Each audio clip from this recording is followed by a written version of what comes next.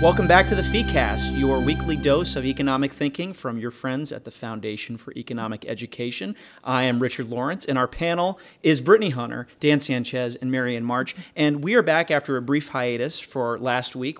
Many of us went to Freedom Fest, where you were a finalist for the Reason Young Voices Award. Congratulations for that. That's an awesome honor for you. And so today we're going to talk about something somewhat familiar to our audience who have been with us for a while. On FEEcast number 5, a couple of months ago, we really started delving into the word socialism. And we had delved previously into other words such as liberal and progressive in the past. But we really dedicated an entire episode to socialism for the reason that it is a very weighty topic, and it's a word that is misused and abused, frankly. Constantly. Very, very often, constantly, in fact. And so the reason we're reviving this conversation today, of course, is there's been some news using that word. There was a woman named Alexandria Ocasio-Cortez who won a very important victory in a Democratic House primary in New York City. And she is a self-described Democratic Socialist. And she's been making the media circuits recently, going on Stephen Colbert, talking with Margaret Hoover on the new firing line, by the way, which I didn't realize until recently has been revived since the days of William F. Buckley. But she goes on and she talks about a lot of weighty issues, a lot of different things, such as unemployment. In fact, she made a gaffe the other day that said, well, the unemployment rate would be much higher if people didn't have to go out searching for second jobs, such as Uber, various other things. The gig economy would probably play into that. And so one of the things that we want to talk about now on this episode is what is democratic socialism? And that's our topic today.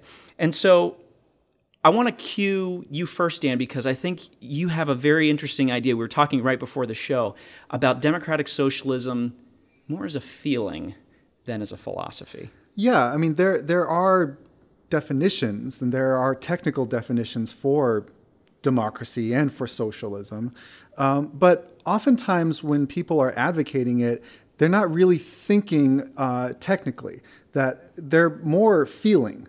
It's more of a sentiment than a philosophy, I think. That it's sort of, when people think of the terms democratic socialism, it's more of sort of the associations that it conjures in their mind, and generally about human welfare, and generally about caring for people. And so the antithesis of democratic socialism, they think of that as the opposite of those sentiments. They think of it as selfishness and not caring for your fellow human being. And really, it's sort of a challenge for us as advocates of free markets and of capitalism, because the very word capitalism, connotes the ownership of capital and greed. It's a dirty word for a lot of people. Yeah. And so a lot of us have had conversations with democratic socialists in the past, self-described. And I wonder if we might take a step back, because these people who call themselves democratic socialists, including Alexandria Ocasio-Cortez, have concerns. Yes.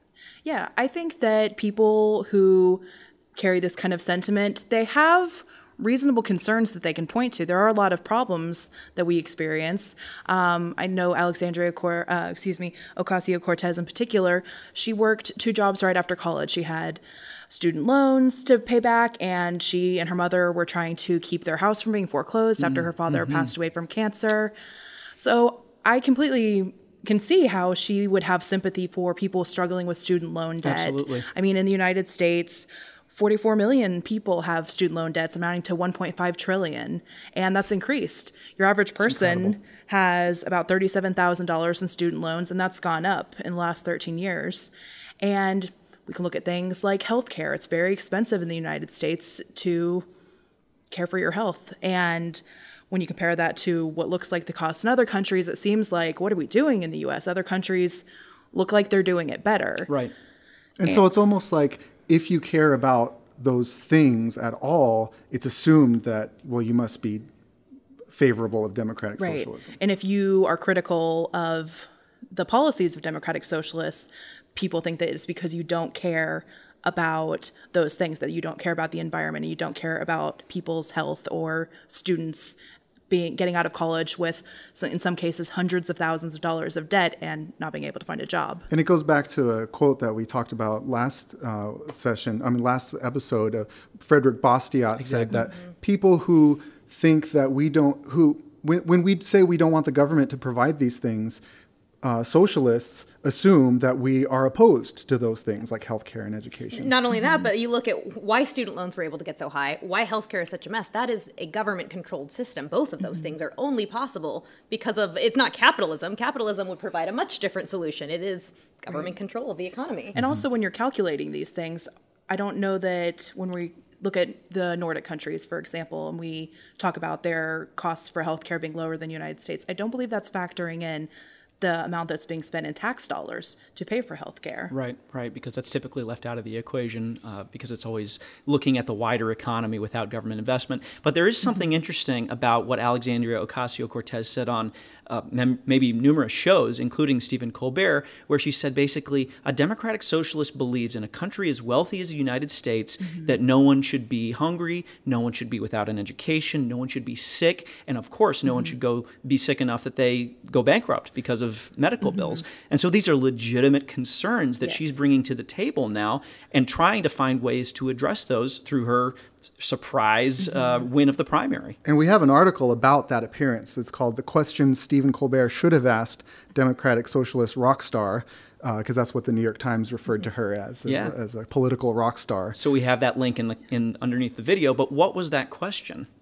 Well, a lot of questions about how would socialism work in practice. That's what the author Barry Brownstein was getting at. But really, I mean, the discussion that she had with Colbert, it was so superficial. It was, and it was, again, assuming that being for those things, like not wanting people to be too poor to live, she said, is what democratic socialists believe. But the thing is that that's what classical liberals I was going to have say, that's believed what we believe. since the 18th century. Yeah, I certainly don't want people to be in poverty or to be drowning in debt. That's no way to live.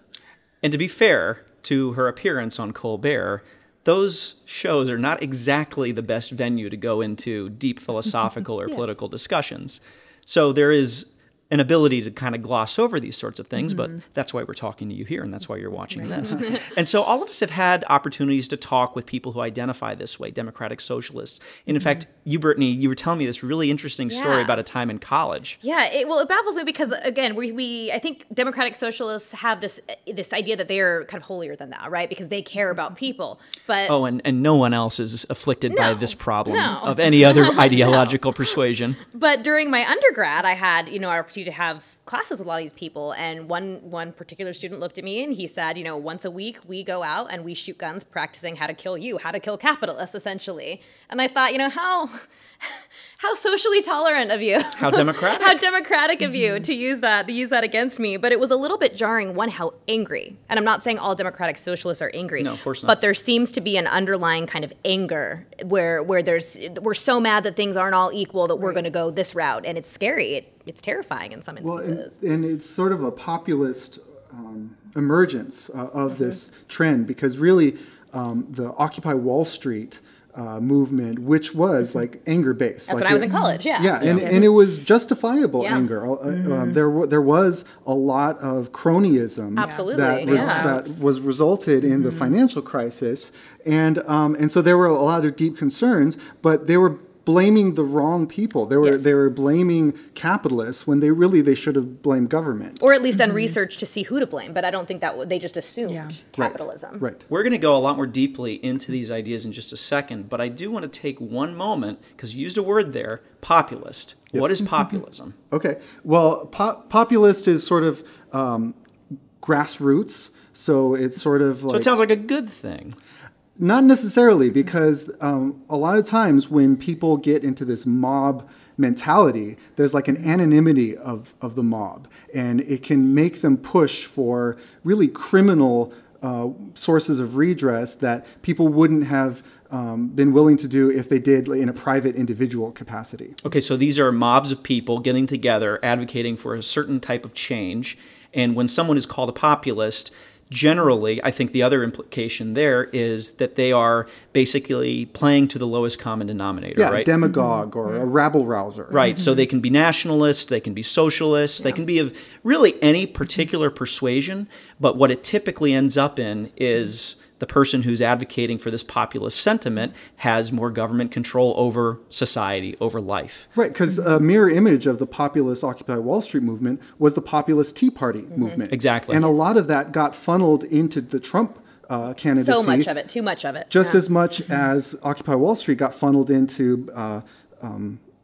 Bernie Sanders and now Ocasio-Cortez. Both democratic socialists, who we'll talk about a little bit more. But we're going to take a quick break, and we'll be right back after those messages. Hi, I'm Sean Malone, Director of Media for Fee.org.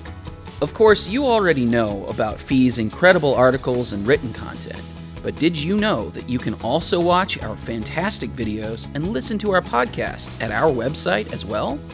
Visit fee.org/shows to get the latest content from the series you love, such as Out of Frame, Common Sense Soapbox, How We Thrive, the Words and Numbers podcast, and, of course, the FeeCast.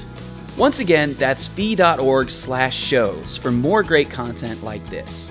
Thanks for watching.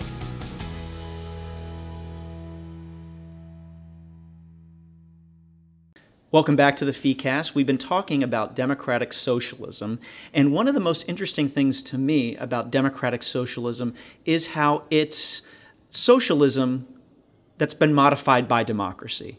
And so it feels to me like it's not quite socialism because it's democratic socialism. It's kind of like all these other terms that we're using today, like environmental justice or social justice, various other things.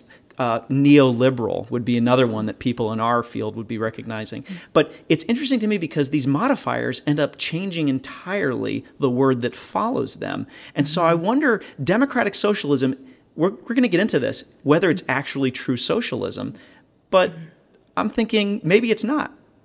Yeah, I mean, it's sort of a modification of a modification. Because socialism in the first place is sort of like a terminological, strategic move. Because when you think of society, that's something that everybody favors, including capitalists and liberals. That, but hanging the word society on your ideology, it gives it sort of like an automatic endorsement. And but then what happened is that what people were calling socialism ended up having a huge death toll and a really bad track record. So in spite of the positive connotation, it started getting a negative connotation. And so then the socialists felt like they had to distinguish what they were advocating with the bad things that happened in the past, with Stalinism, with Soviet communism. And they said, okay, well, in the past, socialism was about revolutionary communism, where we liquidate the capitalists and we overthrow the government and we establish a dictatorship of the proletariat. But this is kinder and gentler. This is democratic socialism. So we don't want tyrants. We don't want authoritarians. We want democracy, and we still want all the same economic policies, but we want it through democratic means. Right. It's so interesting to me because in the aftermath of World War II, the Social Democrats were some of the biggest and most popular parties in Europe. And that was a time at which Social Democrat basically was somewhat socialist. And now Social Democrats are identifying themselves as democratic socialists. So the evolution of terms also plays into this. But I think the bottom line here is when people think of socialism, they should not think of something that's particularly social. Socialism by itself is when the means of production are owned, at least partially, but many times fully, by the government.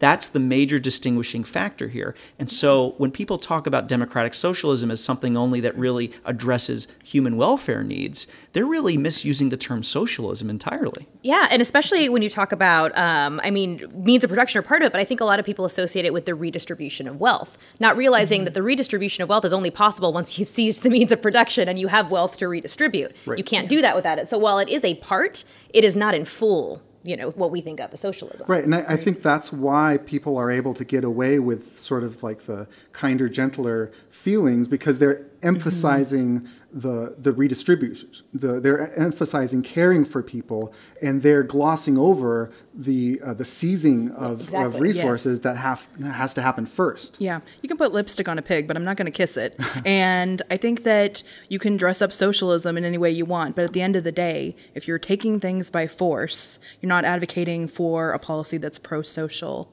And from what we've seen out of history is that's where this always leads.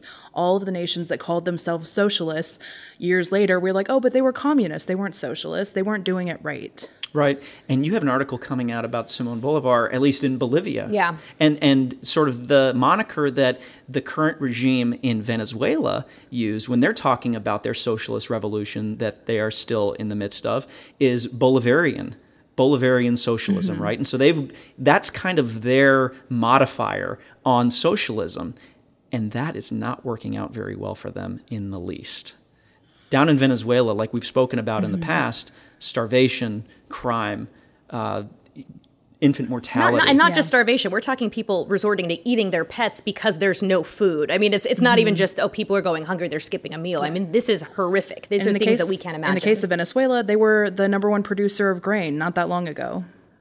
There was an article we were talking about from a few years ago in The Nation magazine, and it was entitled Venezuela's Radical Food Experiment. And they mention in this another kind of obfuscation of terms, a term called food sovereignty, whereby the implication is that a country should be self-sufficient about its supply of food. And we're seeing this all the time with energy independence is another thing that we've heard about in the United States here. But they haven't quite achieved anything positive from a policy of food sovereignty.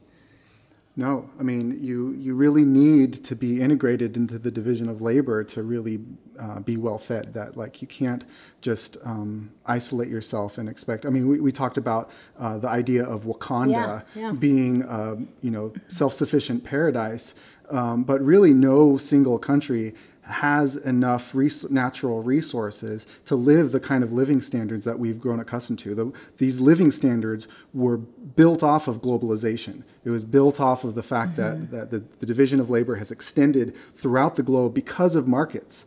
And that is why we're able to have the living standards that we have. One of our heroes, F.A. Hayek, used to say, the larger the market, the greater the amount of specialization. The bigger the pie, right? That's kind of right. Thing? Yeah. The bigger you can grow the pie because people can focus on the things they're best at and outsource the things they're not, which is most of the things that we rely on to live good, healthy, fulfilled lives. I think one of the perhaps mental blocks, we could call it, for democratic socialists is that they think of things that we think of as being good things in our lives, of community and caring for the elderly and cleaning up waste on the street. They think that these things are going to be impossible in a capitalist society because there's no incentives that they can see to do them. And I just think that's not the case.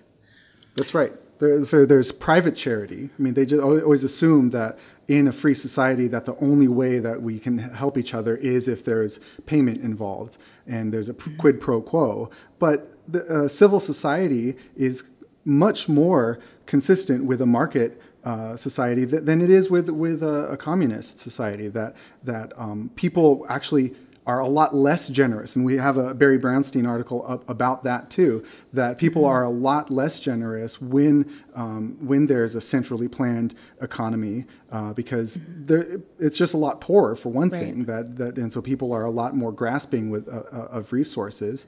And really there's no such thing as coerced charity. And so like having your own things to be generous with is important for generosity. It's free will, right? You're making that decision rather than having it stolen from you and then claiming charitable acts, you know? Right. But Dan, I think the first part of what you said is, to me, the most crucial, that once we've covered our own needs, that's when we can look beyond ourselves and look to our neighbors and help them with their struggle. But if you're not covering your own needs, then how can you be helpful to anybody else? Put on your own air mask first, like they say in airplanes. That's right. So it always strikes me whenever I'm talking with a socialist or a democratic socialist, the degree to which You mentioned charity in civil society, the degree to which charity is mocked as a way for people to actually address problems for the poor and disadvantaged. And there's an argument to have, and perhaps we could have another FECAST that goes into this, that charity is far from a panacea. It won't fix every single solitary thing. You want to have economic growth so people can end up taking care of themselves in many ways. They can find new ways to serve each other, create value, create wealth. But it always strikes me just how much the idea of charity is put down from among those people who believe that the state is the only actor who can participate fully in that kind of stuff. I wonder if those people have ever been the beneficiaries of charities themselves, because I think the people who have benefited from those kinds of private charities would say differently. I think they would say that they were helped in times of need and they're grateful for it. Yeah. So switching gears for just a second, I wanted to mention again that article that you're writing now, because I think that one of the problems that we have in our discourse is that a lot of the countries that we assume are socialist, like those countries in Scandinavia that we constantly hear they can make socialism work, but a lot of those countries that we call socialist, or at least perceive that way, aren't actually socialist. And Bolivia is one that you're working on right now. So a lot of socialists or democratic socialists right now are trying to say socialism works because Bolivia's economy is thriving. But when you look at the numbers, when you actually take a look at why Bolivia's economy is thriving, it's because they've been able to find loopholes in which capitalism can still exist. The black market is able to thrive. The drug war has been de-escalated. So all these different things are coming to play where the economy is able to boom because of capitalism sneaking through the cracks, not because of socialism. This is interesting. Didn't Murray Rothbard say something about? I believe, capitalism breathes through loopholes was the... Ludwig Mises, actually. Oh, was it Mises Mises? said that. Okay, yes. And that's an interesting idea. So it doesn't matter how many restrictions you put in place, as long as there are ways for people to kind of circumvent those, they can end up producing happy, healthy, fulfilled lives. Yeah, the market finds a way. And there's even an example in when, peak communism in China, that there were still farmers able to sell their extra crops, on the side in black markets, because they had to. So when you have to do that to thrive, the market finds a way. Markets are everywhere. The question is to what degree, and if they're small time, or if they're able to be big and actually serve the great mass of people. So we're going to talk a little bit more about this in a few minutes, but we're going to take a quick break and we'll see you after that. Oh, boy, starting out in the music business or in just any business, you have to have the carrot dangling. You have to know what your goals are. I think if anybody goes in without a goal, you're pretty much doomed. This is a family business. My daughters, my son-in-law, my brother, we can't walk away from this. This is not something we walk away from. This is something we pass on. I mean, you're always going to run into the wall. It's just, can you figure out how to go under it, around it, over it? That makes for a longevity of a business. You can't give up. You just don't let yourself give up. Watch Mama Goldtone and more documentaries about women in business in our How We Thrive series at fee.org/shows. Welcome back to the FECAST. We've talked a little bit about the meaning of words, the history of some of these words, and we've talked about sort of the contemporary importance of them. One of the questions that I want to throw your way now, Brittany, is, in your opinion, what would a democratic socialist society actually look like? Chaos. I mean, it doesn't even Mince work no that words. way, right? Yeah. I think of Stalin. I think of Lenin when I'm thinking this, because I'm thinking of a really loud group of people trying to impose what they believe, which socialism, right? Owning the means of production, right, on people who don't necessarily care about it, people who aren't necessarily proponents of this idea, but you have this very loud and sometimes violent group coming into power with these really loud ideas. So it's not going to be some peaceful utopia, because at the end of the day, everybody on this panel is not going to agree with it, and we're going to have to be forced into this system. And not only on this panel, but on the street. On the streets, anywhere exactly. else, there are always going to be divergent opinions. Exactly. And when Milton Friedman talks about democracy, he associates it with political freedom. And one of his points is that you cannot have political freedom without economic freedom. Because if you have truly the ownership of the means of production in the government hands, then that is a huge concentration of power, because you can determine what everyone does. You can determine how much everyone is compensated. You determine where they work, if they work in Siberia versus if they work in Moscow. That kind of concentration of power is not consistent with a democracy. Right. And so Milton Friedman would say he knows of no place where a country has been wealthy and prosperous where there has not been economic freedom, because you can't have political freedom without economic freedom. Yeah. And every prosperous society has a great measure of both. And I think that's why we're seeing such tyranny in Venezuela. So a lot of democratic socialists say, well, that's not real democratic socialism. That's not real socialism, because our idea of socialism is where people are free to have dissent.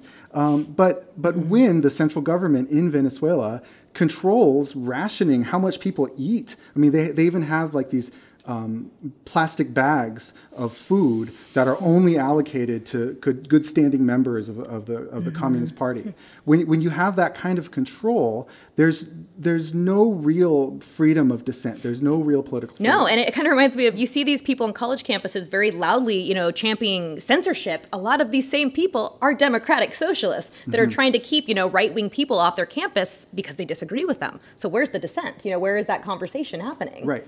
And another point, I think, is that crisis leads to centralization of power. Absolutely, yep. And when you have these food crises and when you have the kind of poverty that socialism breeds, that really lends power to the state, to the central state, and really diminishes political freedom also. Yeah. And of course, when you say Stalin and Lenin, that's of course outside of the minds of anyone who believes themselves to be a democratic socialist. But you're saying that it's inevitable, that if you want to achieve a socialist society, that you have to have a great deal of censorship, a great deal of repression of people who disagree with the regime as it's pursuing its policy, right? of enforcement of executive power. And so we might not, as democratic socialists, if we were, think that we were going in that direction, but there's really no other way to go. Yeah. Once you start controlling the economy, where can you stop? Because you start controlling it, it's not going to work. And then all you can do is attempt to add more controls or say, oops, that was a mistake. And once you have power, who's going to give it up? Yeah, Ludwig von Mises, in an essay that we have on fee.org called Middle-of-the-Road Policy Leads to Socialism, makes that point that there's always going to be bad side effects of every intervention. If you try to fix those with new interventions, then those create more side effects, and it just mounts until you have complete socialism. So wait, let's take a step back, because again, there's a difference between this socialism, as we've described it, and sort of the idea of the welfare state, right? So the concerns of democratic socialists include high healthcare costs, high costs for education, including college education, poverty, inequality, and all the problems that stem. Destruction of the environment. Destruction of the environment, right. So they're not actually talking about government controlling the means of production. Why is democratic socialism of the welfare variety the slippery slope that you guys are talking about? Because, as we've seen, that in healthcare, for example, that we've had massive interventions, especially since the New Deal, in the healthcare industry, and it has led to really skyrocketing costs, and it is those costs that has been the impetus for Obamacare, and now we have the failure of Obamacare, saying, oh well, we need nationalized healthcare, we need single-payer healthcare, and so as long as you pursue the internal logic of the welfare state, ultimately it leads to socialism. I want to make sure we're absolutely clear on what you just said, Dan. Previous interventions by the government into these areas, such as healthcare, have caused the crises that we are still dealing with today in those areas. Exactly. And then call for more intervention, which leads to more crises, which calls for more intervention, and so on. But on that note, speaking of capitalism surviving through loopholes, I wrote an article a couple weeks ago about medical tourism. Right. People are now leaving the country and getting better care at lower costs. So even amongst the government screw ups and how they're making it worse, there's still elements of the market that are able to peek through, and consumers are able to find those. And what's beautiful about that is that actually delivers on the promise that Marxists pretend to offer.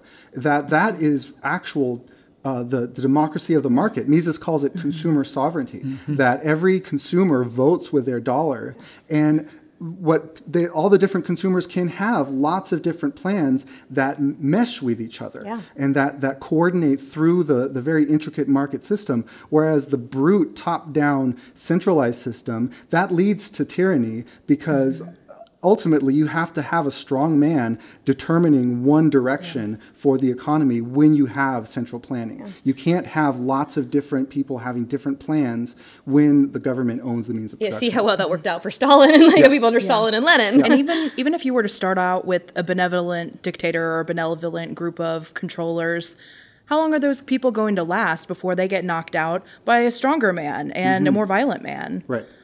And so there is sort of a timeline of how, let's say, we want to have more affordable health care. There's a timeline of intervening on that, and then slowly, surely but slowly, we become actually socialist, right?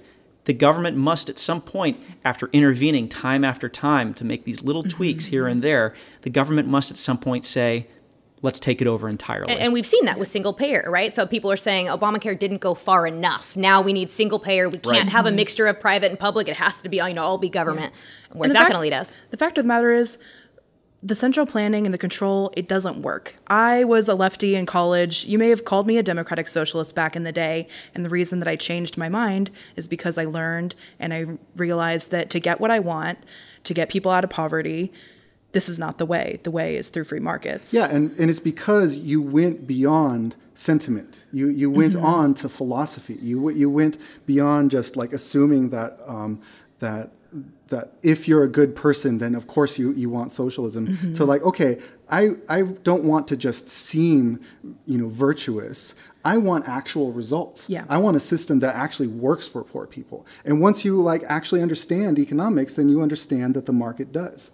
And so I'm curious a little bit more about your transformation there. So Yes. once you started really studying history, philosophy, economics, you started to understand that for the things that you wanted, the market process, a free and civil society would work better. Right. So I studied public policy in school. I graduated from Georgia State University, and we talked a lot about policy and how to intervene, what that actually looks like. And I thought that, well, we've got science. We've got these beautiful charts that show me if we intervene here, if we manipulate the market here, then this is going to be the outcome. But there was a whole lot of unseen factors that I, as my college student writing, a 5-page paper, wasn't thinking about and couldn't think about because I don't know everything. The pretense of knowledge, I believe. Yes, right, absolutely. Yeah. And so when we talk about the market process, we're talking about the ultimate in individual determination, right? We're talking about individuals all throughout the society actually selecting what, for example, to purchase, what not to purchase, which places to patronize, how to live their lives according to what they want to achieve, which is far different and is, in fact, a bottom-up solution to the problems of society that we know that we face, and much, much different than some politician or bureaucrat saying, this is the way it must be. This is the way the problem must be addressed.